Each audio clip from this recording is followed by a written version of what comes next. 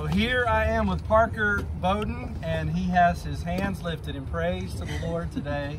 And as you can tell, Parker had an accident just a few days ago, broke his hand. So we're going to try to hold that up out of the water today so we don't get that wet.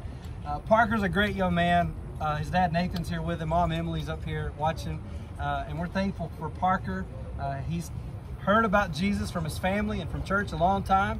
And not too long ago, Parker, you trusted Christ to save you for yourself. Is that right? And Parker comes today to publicly profess his faith in Jesus today. So Parker, I'm going to scoot over here and help your dad make sure we don't get that arm wet. Upon your profession of faith in Jesus as your Savior and your Lord, your dad baptizes you in the name of the Father and the Son and the Holy Spirit, buried with Christ in death and raised to walk in new life.